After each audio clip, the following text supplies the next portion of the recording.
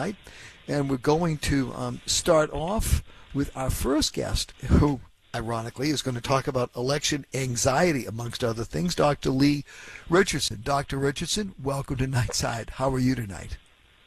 I am good. Thank you for having me. Well, thank you very much for joining us. So you're a licensed professional counselor and founder of the Brain Performance Center.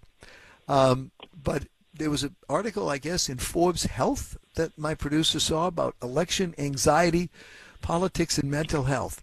So is politics basically driving people crazy? I guess that's the opening question. And there's a one-word answer for that. Absolutely. Oh, I thought it was going to be yes. Okay, that's even more.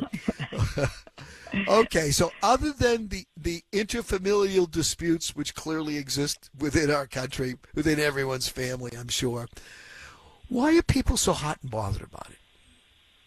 Well, they are. Actually, it's cyclical. Every 4 years, people get upset about the election.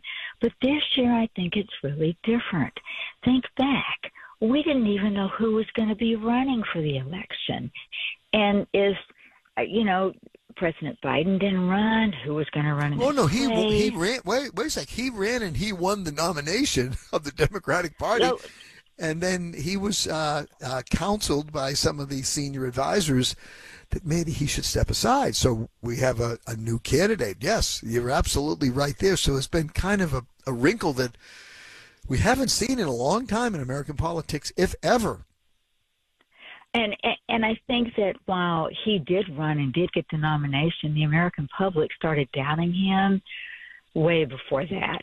And that's uncertainty. And with uncertainty comes fear and the unknown.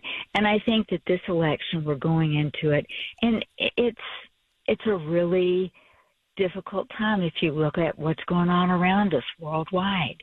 That plays into our consciousness. And when you look at what's facing us, inflation. I mean, there are many things other than the good old family battle as to who's right and who's wrong. And that lives on for generations.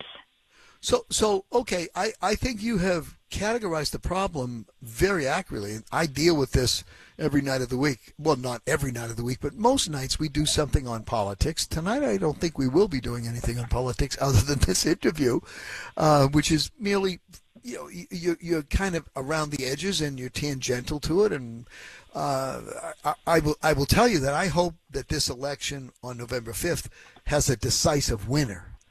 Because I don't want to go through what we went through in 2020. So the question is, in the meantime, other than not listening to the news, what should people do? And maybe that's what they should do. Go right ahead.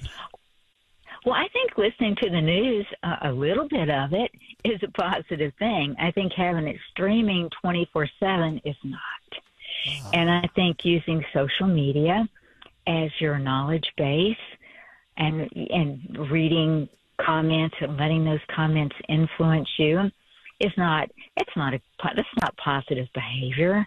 And we all know who we disagree with, right?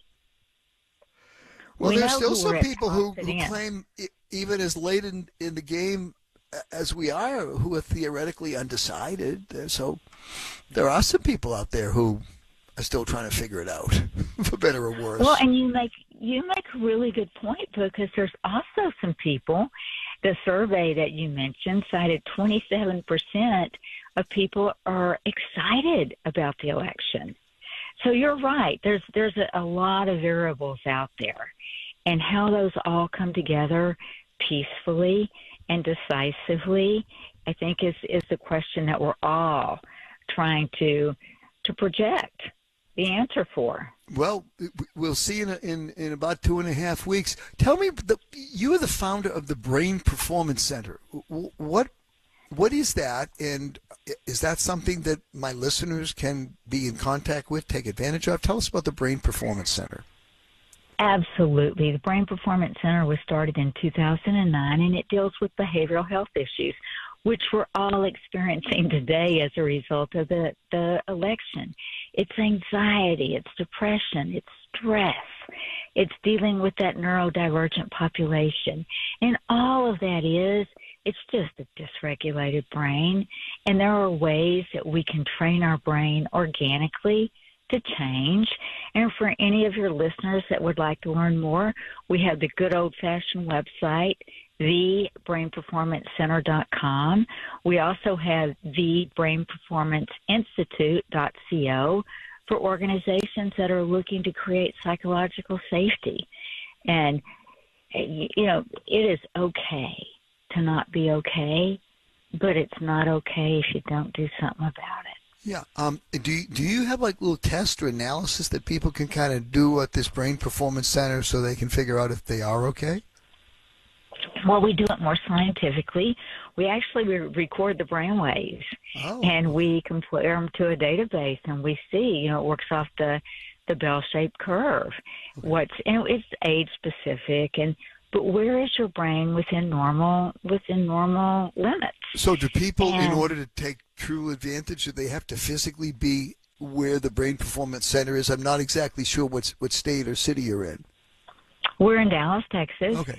And there are organizations across the United States that do the same thing that we do. Oh, okay. So Everybody you could even does refer things people on, differently. I guess is what I'm hearing you say.